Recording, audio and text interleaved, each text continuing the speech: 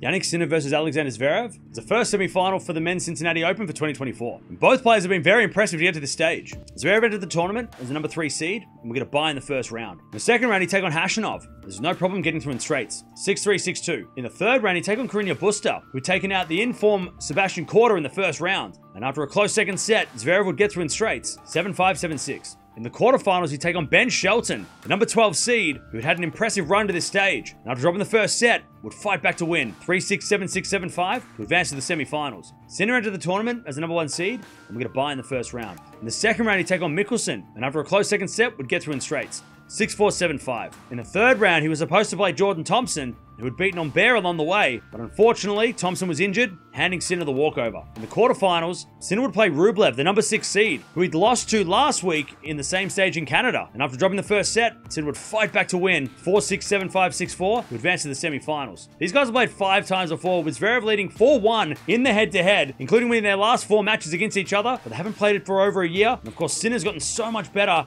in the last 12 months, and since the last time they played at last year's US Open, so it's going to be really tough for Zverev to play this version of Sinner, because he's never played him before. Having a look at the shot quality thanks to Tennis Insights, looking at the serve from the tournament average this week, Zverev leading big time against Sinner with an 8.7 compared to Sinner's 7.7. On the returns, they're dead even with a 6.8 for both guys, so they're both hitting the returns at the same quality this week. Sinner leads slightly on the forehand side with a 7.8 compared to a 7.7 to Zverev. And on the backhand side, same thing with Sinner, just leading 7.4 to 7.1. So the serve of Zverev is going to be massive in this one. And it looks like the ground strokes, whoever wins that battle and can get the returns back is going to win the day. And the shot quality is calculated in real time by analyzing each shot's speed, spin, depth, width, and the impact it has on the opponent. This is a new way of analyzing matches, brought to you by Tennis Insights. If you want to check out more, you can go check them out on Twitter, link down in the description. Love this matchup, and I love that we're finally getting this match. It's been like almost going to get this match, but then something happens, somebody loses.